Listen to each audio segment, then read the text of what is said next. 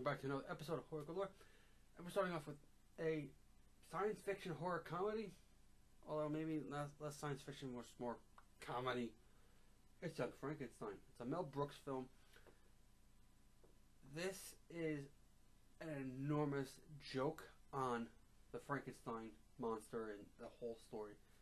It's hilarious. It's really great. Anyone who hasn't seen it should see this. This is one of the movies that I would put as a must-see before you die. I can't say enough good things about this film. But I have to move on, so that's all we're going to say. You're next.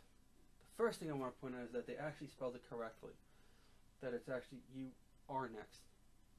Not Y-O-U-R. That was one of the first things that when this poster came out, a lot of people were complimenting them on the fact that it was the correct grammar, which I think is a little weird. Now, this particular movie is sort of, well, no, it's not sort of. It falls under the survival horror genre. It's still a horror movie, but it falls under survival, so it's a subgenre. The whole premise is that the mother and father are having 50th wedding anniversary. I think it's like their 50th wedding anniversary.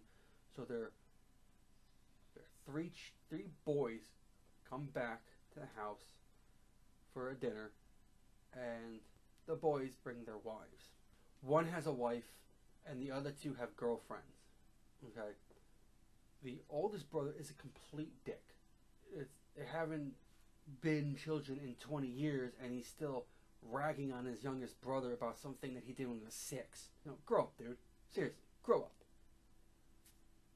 Oh, you can't take a joke. It's not funny. It hasn't been funny for 30 years. But anyway, mom and dad have tons of money. The middle son and the youngest son, they're in financial problems. So they conspire together that they're going to have their parents killed. And then they would get the money. And that in that, they could also take care of their other problem.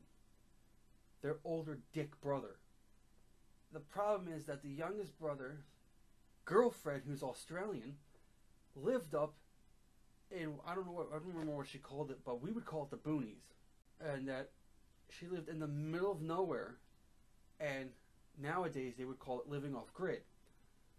But the way she explains it was more like she was raised in a household where they were prepping for an apocalypse to happen. So she learns how to defend all this stuff, and she booby traps the entire house.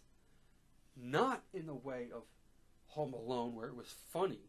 She sets up traps that are intended to kill the person.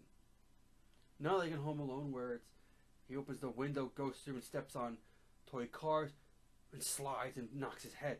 No, these were all intended to kill. The guy opens the door, puts his foot in, and steps down on a piece of 2x4 that has nails sticking up, and he goes right through it. She causes the entire thing to go completely wrong. Everything's bad. The people that were gonna get a cut of the inheritance, they're now pissed because she killed one guy's brother.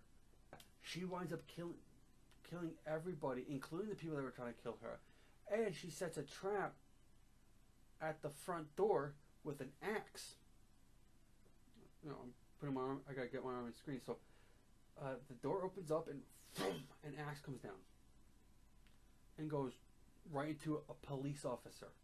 When I watched this in the movies, the friend that I watched it was like, oh yeah, she was like cheering her. I'm like, no. She's a murderer.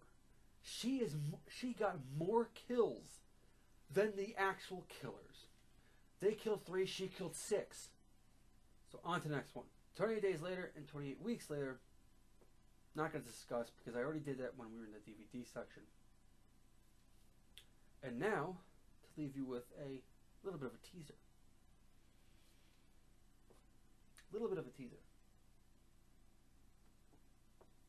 The Hammer Horror 8 movie collection, 8 film collection. That's how old these movies are. They were actually on film. not digital. I'm going to post it up. Just going to sit there. I'm not going to discuss it. That's going to be in the next video. Because that is the last video. That's next video. That's the last one I'm doing. That's going to be it. And that's it for this. So if you liked it, press the like button. Any comments, go for them in the comment section. Comment section, because I clearly said comment selection. Keep it clean, people. You can follow me on Twitter, Instagram. If you want to support the channel financially, you can do that on Patreon. And that is it for this video. Thank you for watching. Goodbye.